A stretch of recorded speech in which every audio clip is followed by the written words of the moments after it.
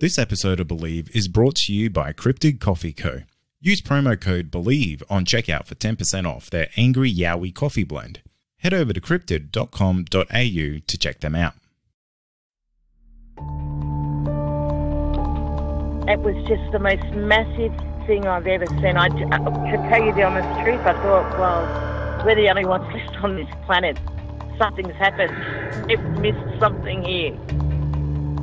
The fear that went in me when I seen it was just like the feeling. I'd say it was fear, but I've never felt that feeling before in my entire life. It's a weird feeling, like you can't explain it when you don't know. You feel like you're being followed, but you don't know what it is. We had two to our right, another one in front of us, another one to the left, and another one just across the road, shaking the daylights out of the tree. All we get was a big red eye. I remember waking up and looking at the end of the bed, and there was a figure there, almost insect-like, and then I blacked out. Welcome to the show, everyone. My name is Cade Moyer, and you are listening to the Believe Paranormal and UFO podcast. If you have had an encounter and would like to share it, please get in touch with me. My email address is believepod@gmail.com. If you enjoy the podcast, be sure to leave us a rating or review wherever you listen, and head on over to our website, believepod.com, and consider becoming a member to get bonus episodes and video content.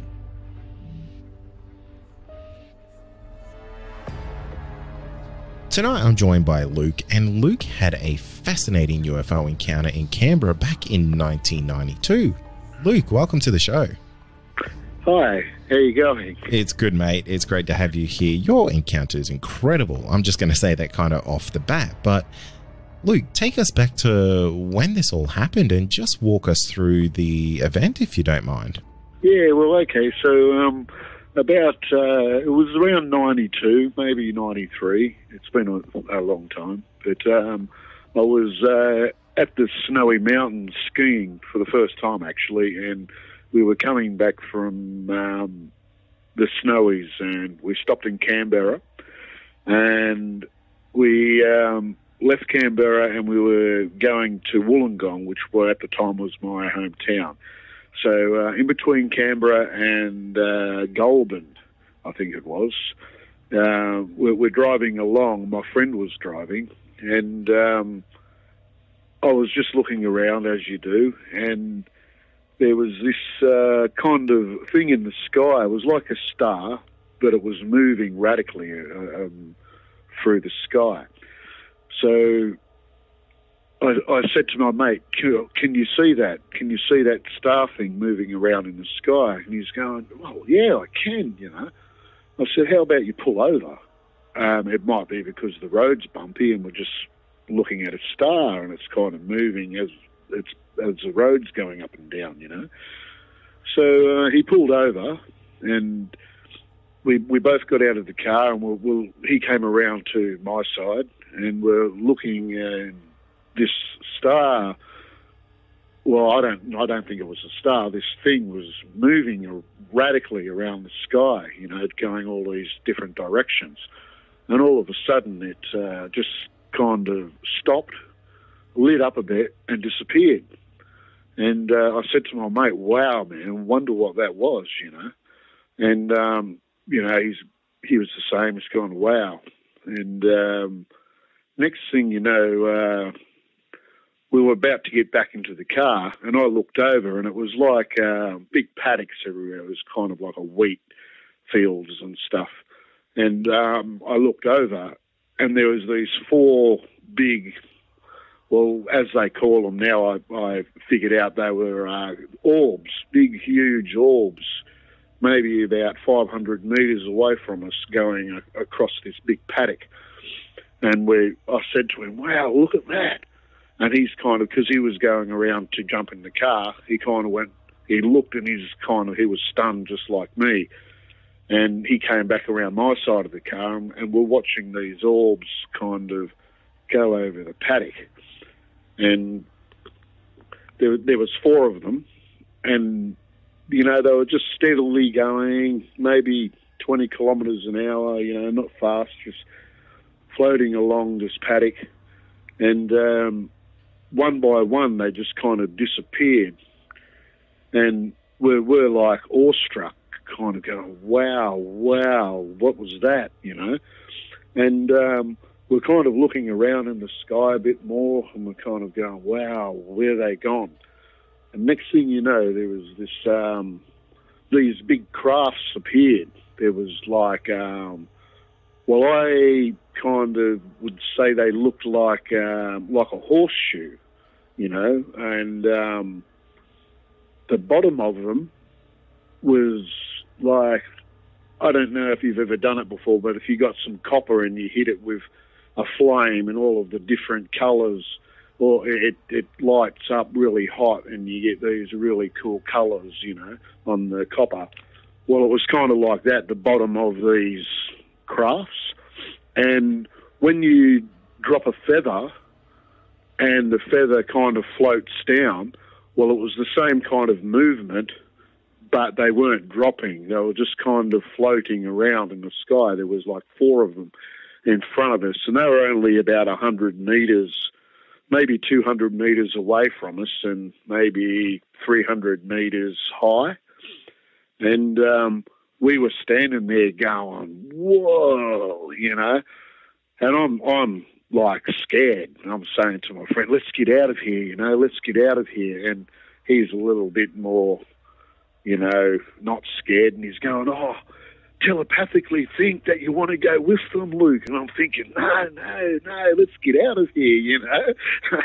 So anyhow, these, we stayed there a bit longer, and we were watching these things, and 2 of them started to float up in the air, and like there was no noise, nothing, you know. And these 2 things 2 of them started moving up, the ones that were in the middle, and then they kind of gone up so you kind of just could see them, and then the other 2 came in, and then they started going up, and then the other 2 that was up came back down, and it was kind of like they were both going alternately, kind of going up and then down, up and then down. And we watched that for maybe, I don't know, but we watched them do it a few times. And I said to my mate, come on, man, let's just get out of here, you know. So we jumped into the car. We drove off down the road, and we got to Goulburn. Anyhow, so we're in Goulburn, and we pulled over at this service station, and we got something to eat, and we were talking about it, like, wow, and we was telling these people about it, and they're all kind of like, oh, really? You know, I don't think they believed us at all. And then we were going back to the car. So I was driving this time, so I jumped in the driver's side, and as we were going to the car, we kind of looked down the street, and where we had stopped, which was out of town, maybe 10K or something, we seen these big 4 orbs again, right, most probably where we were, you know, where we were parked on the road. So anyhow, we're kind of going, look, and I'm saying to my mate, look, there they are, you know, and he's there, and we're staring at them again. So we jumped into the car, and we took off, and we're heading out of Goulburn. After that, as we're driving, because I was driving, I was just watching the road, and my friend's gone, oh wow, look, there's this big, huge light following us, you know, it's on my side, and then he's kind of looking around and behind him, and he's going, wow, man, it's getting closer and closer, you know, and I couldn't turn around because I was driving. And so I was just thinking, geez, it would be good to see this again, you know, because this is a thing that you've never seen before, and when you see it, you just want to see it again. So I was kind of thinking, geez, maybe I should pull over. I wish I could see it again. And then before you know it, this big bright light, it was kind of like, I don't know, do you know if you got a big truck behind you at night and you look through the rear vision mirror and it's just the big light behind you if they've got their high beams on? Well, it was kind of like that, but it was in the sky. And anyhow, it flew past us, and when it came in front of us, but it was maybe about 3 or 4, maybe 5 k's down the road. But it was just this big, huge light. And, you know, I kind of had to slow down because of the light, you know what I mean? And then all of a sudden it came onto my side of the road, my side of the driving, like, you know, my side, or the driver's side, and it would have been, you know, again, about 5 kilometres out, and it just lit up even more. And, like, do you know when on them old television sets where you'd turn it off and it would, like, light right up and then just go into a really small dot and then just the TV would turn off? Do you remember that? Yeah. Yeah, well, it was kind of like that. It was like this big light in the sky, huge. It was like kind of like a big blinding light, and then all of a sudden you could just see the light kind of come in on itself and then become a dot, and then it was just like, poof, gone, you know. And, yeah, so that was basically it for that. So it was very exciting and all. Now, at that time, I'd never thought of UFOs, aliens, anything like that in my life. It was just non-existent. I just never thought of that before. And but since I've seen that, it's kind of like, you know, that, well, the story tells itself, like, it's true, you know. Yeah, it kind of changes everything for you. Yeah, no, that's right. Yeah. Yeah, that is quite an exciting night there, Luke, because you've had, what's that, 3 or 4 interactions with this light, or multiple lights actually, and all of them are quite fascinating, to be honest. These are the kind of encounters that a lot of people would kind of dream of, and you were lucky enough to share it with someone else, because these types of encounters can leave a lot of people kind of questioning, geez, did I actually see what I saw? But you had someone else there to kind of back you up on it all. Yeah, no, that's right. So when we got back to Wollongong, there was this, we stopped at my mate's place and got out of the car, and we seen his neighbours and that, which were like, they're the same age as us at the time. And we were talking to them, and straight away we told them what happened. And they've gone to us, well, we don't believe you until you report it to the police, you know. And it's kind of, we both looked at each other and said, not a problem. And we jumped back into the car with these people that we told, and we went to the police station and we did report it. And the police were, you know, kind of, when are you going to phone home and stuff like that. And so, you know, we reported it and basically got laughed at by the police. But they did say, the police did say that there was other sightings of big coloured balls going through west of Sydney, you know, and there was a fair few sightings reported that night. Oh, really? Yes. So that's what they said. And so basically the people that we told then believed us, you know. So it was kind of, it's one of them things where, you know, people really don't believe that. They've got to see it themselves to believe. Yeah. Yeah. Yeah, no, and you know, that's frustrating, I guess, in its own right, that they kind of only would take your point of view seriously if you went to the police to say, no, we saw something weird. Yeah, no, that's right. Yeah, and it's just that actually you know, like I was telling you before, it's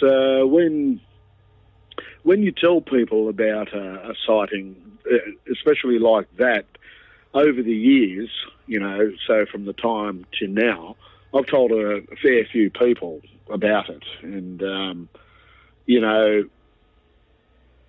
the first time, we don't believe you till you report it, and then say you report it, so then people believe you, and then you know, tell other people, and it's kind of like, oh wow, what were you on? Were you on drugs or something, or were you doing this, or were you pissed, or you know what I mean? And it's kind of like, no, we weren't, and this is what happened. And if you don't believe me, here's a phone number, and you ring this guy because he was with me, and he'll tell you exactly what I told you. And you know, some people have gone, oh, okay, then we'll give us the phone number, and I have, and my mate has told them exactly, you know, and but over the years, as it's got further and further on, somebody will because I don't really mention it much anymore, but somebody will talk about it and talk about UFOs, and I'll go, oh yeah, I believe you because this is what I've seen, and I tell them, and they go, wow, I've seen this, and so it's becoming more common. More people are seeing things like, you know, that are in the sky and stuff like that. Yeah, definitely. We're in a very different world from, I guess, when you had this sighting back in 92, 93, because the whole thing about seeing a UFO is not really like a taboo thing anymore. It's almost like a trendy thing now to say, hey, guess what I saw? Yes, it is. Yeah. So you said that you weren't really into the whole world of UFOs and things like that before you had this encounter. Obviously, an encounter like this is quite a shift in the paradigm for one. What was the ongoing effects from that? Because I could imagine you're not interested in this type of stuff, and then you see this thing that is, you know, potentially from out of this world. What's that do to your mindset? Does that kind of change everything for you? And now, a quick word from our sponsor.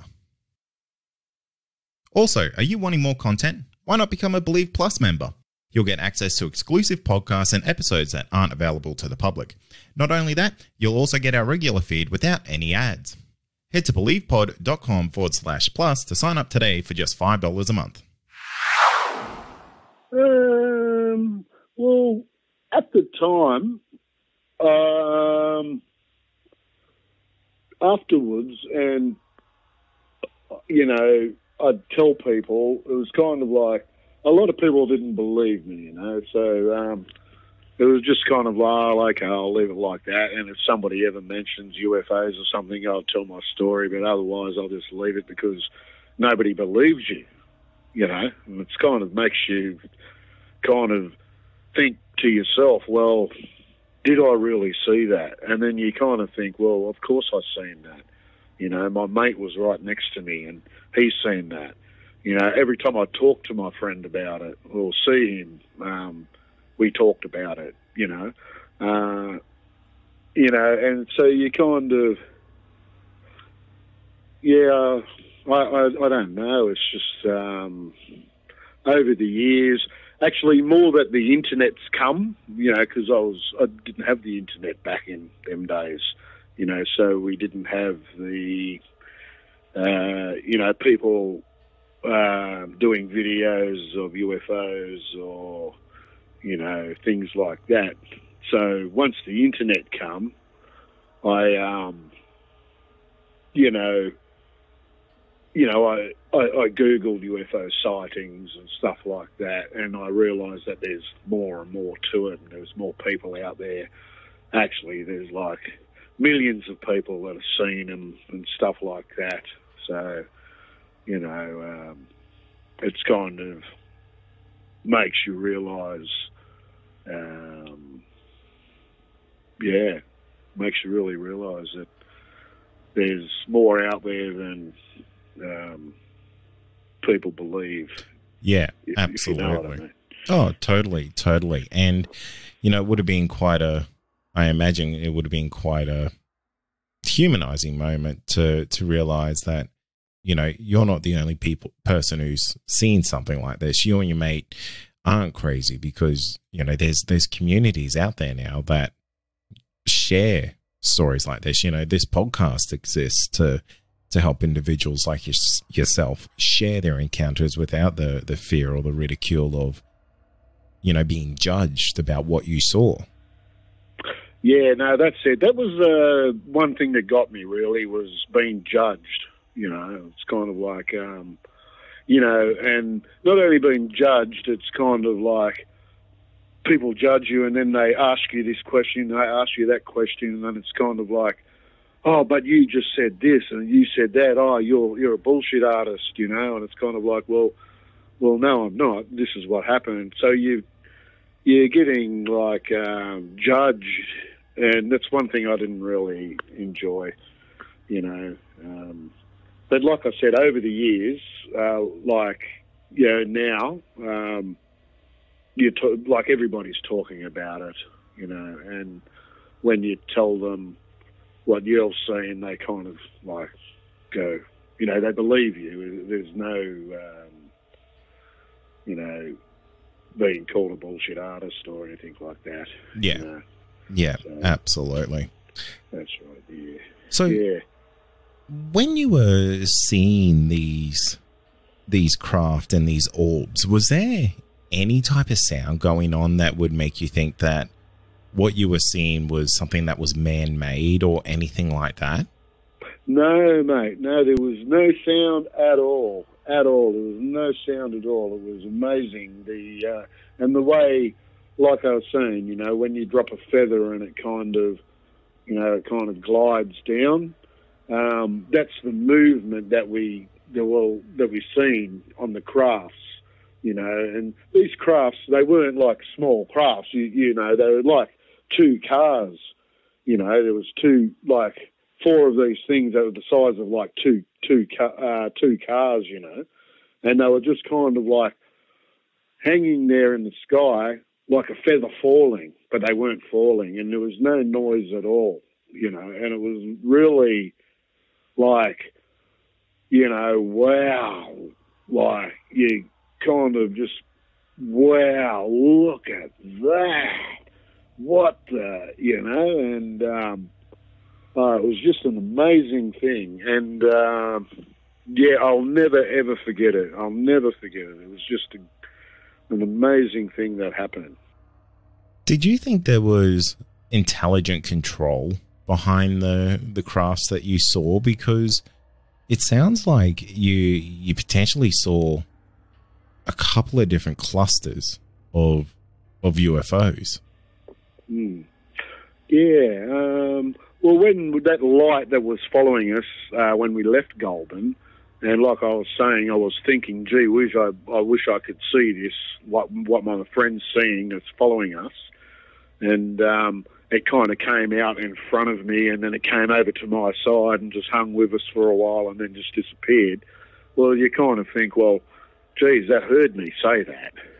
You know what I mean? It's kind of, that's amazing how I was just thinking I want to see that again, and it came in front of me and then to my side, and then disappeared. So I dare say it would have been intelligent. Well, there's something flying it, you know. Do you think what you saw was from Earth? Do you think it was something that was man-made, or do you think it was something different? I don't think it was man-made, you know. What would be like that in 2000? I mean, in 1991. You know what I mean? I don't think it came from Earth. Yeah, I don't think it did. No, I think it was from the stars. What does your friend think of the whole situation? Because before we started recording, you've kind of started to embrace the whole UFO, I guess, lifestyle is what I would say. Has your friend gone down that same path, or is he kind of a different opinion about this? Oh, no, he believes that what we've seen is what we've seen. I left Sydney and Wollongong maybe 27 years ago, and I keep in contact with, his name's David. I keep in contact with David every now and then. Sometimes, we lose phone numbers and stuff like that. But I was talking to him maybe 3 months ago, and I said to him, "Do you still remember that day?" And he just said the same thing. "Yep, I remember that. Remember this, Luke, remember that, remember this." Yep. Exactly as we spoke. And I think Dave's, I told him about the UFO groups that I'm in, and I told him about the CE5 group that I do the admin on, and I sent him the link. Even though it's a Perth CE5 group, I sent him the link, and I think that he's now a member of that. But I don't think that he's into it as much as I am. Yeah. What's your whole thoughts about the CE5 thing, and do you think it could relate to the encounters that you had? Well, the reason, as I was talking before the interview, so the reason that I got into the CE5 is because of the thought that I gave out when I seen what I seen, and then I thought, geez, I want to see what my mate's seeing as it's following us, and it came in front of me and then come to the side of me. I thought that. I didn't say to him. I just thought that. And as I got more, like a friend told me about CE5s maybe 10 years ago, and I read about them and done a lot of research on it before I even thought of doing one. And the thing that got me was a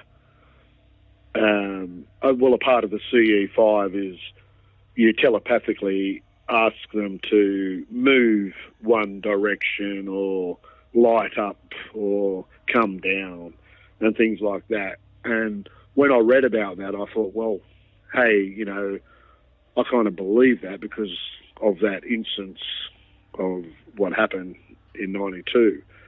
So then I got onto the CE5 Perth group and put up a event. I've got 100 acres out here in a beautiful town called Beverley, and a few people from the CE5 group came, and we initiated contact through the CE5 protocol. At that time, maybe one flash in the sky. Then from there on, I done a few CE5s by myself and with my family and my children, and would sit out in the paddock and would do the CE5 and would watch the sky. And we'd see things going across the sky, and we'd telepathically say, I'd say, "Oh, look at that up there. Look at that. Look how it's moving. Okay, let's ask it to turn right." And we'd say, "Turn right," and it would turn right. And then it would turn right again, and then another thing would come along and there'd be a big circle in the sky that would make, and then they would light up and disappear, That would have been the second one that we done as a family, not as an event. Then I went to another event down in a place called Muckenburra, which is further on the coast, and there was about 4 people, and they've been doing CE5s for years. And we've seen lights, big flashes in the sky, things moving around all over the place. It was rather good, and it gives us all a really good feeling. Recently, my wife was sitting outside, just sitting outside at night, looking around, and there was a big, huge ball in the sky, mate, and it floated over the house. You know, so we've since we've been doing the CE5s, we're seeing a lot more action in the sky and stuff like that. So yeah,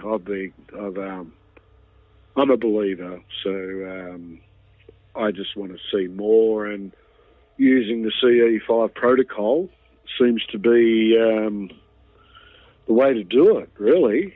Yeah. Is it something that you would be ever cautious about or anything like that? Just because how can you be sure of what you're contacting? Yeah. I hear the same. I hear that a lot. Basically, for me, and the people that we do it with, it's all about raising your vibration and sending out love, you know, to receive, you know, I don't really believe, you know, well, put it this way, what I've seen in 1990s,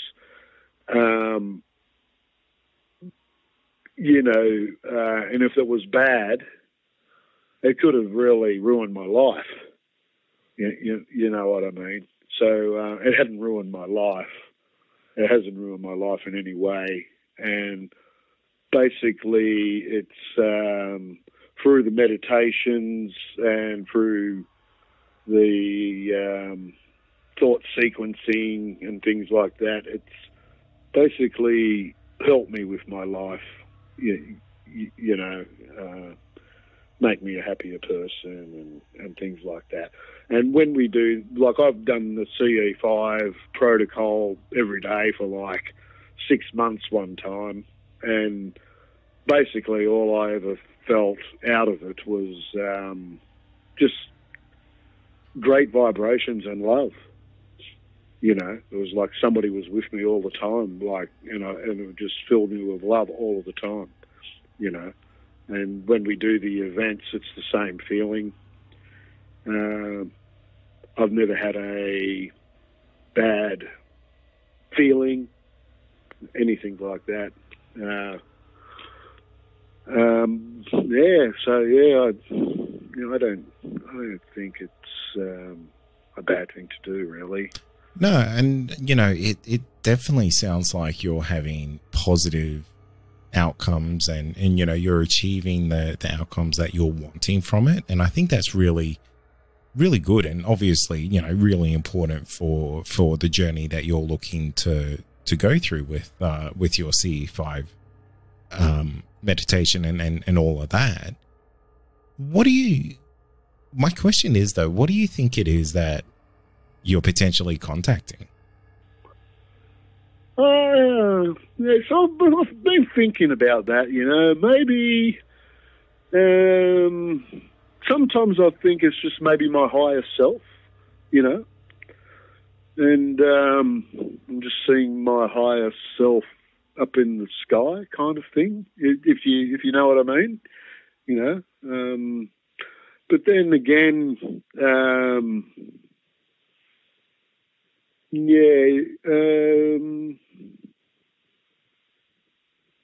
then again, you know, it could be fifth dimension, the you know, spacecraft, extraterrestrials, you know. So yeah, whatever it is, it they light up in the sky, they move around, and they, when you ask them to do something like turn left or turn right, they do it. Yeah. So, yeah, whatever it is, it's good. It's a question I like to ask people who do CE5, because I think it's such a personal question, because every person kind of has their own journey when it comes to this. So it's never a kind of a got you question, because it's always just more so a question of, well, what do you think it is, and really what does it mean to you? So, you know, sorry if I made you feel a little bit uneasy about it, but it's just something that always fascinates me, because the whole CE5 movement, I think, is quite an interesting movement. And you know, I have a lot of friends who believe it, and they would honestly bet their lives on it that what they're doing is legit, what they're doing is right, what they're doing is benefiting them and the world. And I think that's fantastic. Yeah, that's right. You know, if it makes somebody happy, and you know, they've encountered problems in their lives, and they find a group of people that basically teach them to meditate, for starters, and find themselves and be as one with like a group. Well, you know, that's a start for anybody, really. There's a lot of lonely people out there. I know I didn't get into it because I was lonely or anything like that. I got into it because I believe that, you know, we can communicate with other beings. You know, some say they're light beings, some say they're fifth dimensional beings, some call them extraterrestrials, you know, so that's why that's why I like doing it. But I have met a few people that have had problems in their lives, and they come along and, you know, they learn how to meditate. They learn how to become one in a group, and things like that. You know, I think it's great for everybody. You know, because it's all about love and raising your vibrations and forgetting the world, kind of thing. If you know what I mean. Yeah, absolutely. And I think it's just so amazing that you've had this incredible night with these UFOs and these orbs, and it's just had such a beneficial impact on your life. I think that is beautiful. Yeah. Yes, it's great. You know, the craft and the orbs that I seen that night, I'll never forget that. Sometimes, to tell you the truth, I feel like want to go through like hypnotherapy regression to that time, you know, to see if there's something that I've forgotten or anything like that. It's because I heard that what a lot of people do, you know. And then you kind of think, well, do I really, really want to know that? You know, yeah, that was actually going to be a question I was going to ask you there, Luke, about if you ever had any missing time, or if that ever occurred to you, because I know you weren't really a UFO nut back then, but now that you know a little bit more about it, like, have you ever thought back to that night and thought, did something else happen? Yeah, well, I do think about that a lot, you know, and that's what I was saying, you know, with this regression stuff and all of that. And, you know, and then you think about that and you kind of think, well, okay, it would be really cool to know, you know, okay, what I've seen is what I've seen. I know what I've seen with that story that I've told you. Well, not a story, what happened. And I remember a fair bit of it. That's exactly what I remember. But then again, you know, I go, well, is there more to it? Over the years of getting more into the scene of it all, it's kind of like, oh God, you know, these people have seen things, wild things like that, you know, that I've seen, and then they've got missing time, and then they find out they've been abducted, and then they find out they've been abducted for years and stuff like that. Now, do I really want to know that? You know what I mean? Is it a thing that I would be able to mentally be able to deal with? if you know what I mean. Absolutely. Sometimes ignorance is bliss when it comes to something like that. Yeah, no, that's right. Yeah, that's right. Yeah, so, yeah, it'd be okay to do it, but, yeah, I don't think... not at the moment. I don't think I'll ever do that. But I'm happy doing the CE5s and meeting other people that have seen things, because we all sit around and talk about before we do it, we talk about why you want to do the CE5s and has anybody ever had encounters, and everybody's had an encounter that you meet. Some are small, some are big, some are, like out there, it's kind of like, we all believe. That's the main thing. We all believe each other, and we go, well, no, you're not crazy. You're here with a whole heap of other people that believe. So, welcome. Thank you for listening to this episode of the Believe Paranormal and UFO podcast. If you have had an encounter and you would like to share it, please get in touch with me. My email address is believepod@gmail.com.